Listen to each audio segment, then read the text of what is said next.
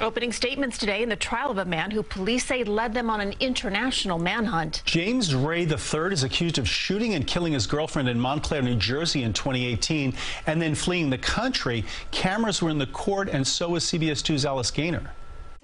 James Ray III, now 60 years old, looked at the jury as his lawyer argued he shot 44-year-old Angela Bledsoe in self-defense, not cold blood. Angela Bledsoe on October 22nd, 2018, picked up a 9mm and pointed it at James Ray.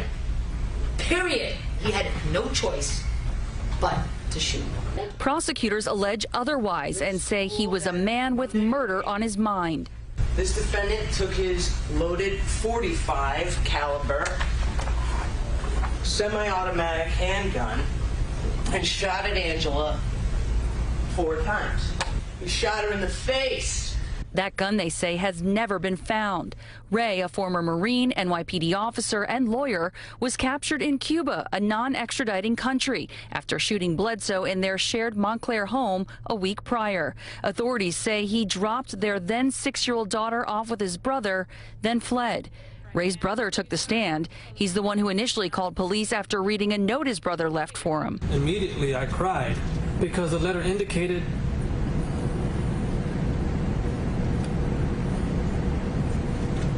that Angela had been killed. Prosecutors told the jury the relationship was difficult and also over. Both sides acknowledged an affair Bledsoe had. Angela would complain that he was controlling and demeaning. He didn't respect her as a person. Angela was an opportunist, one who used people, and most notable, successful men.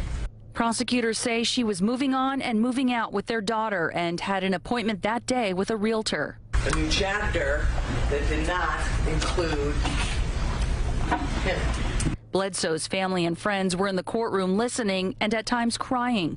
They've been waiting 5 years for this trial. At the Essex County Veterans Courthouse, Alice Gaynor, CBS 2 News.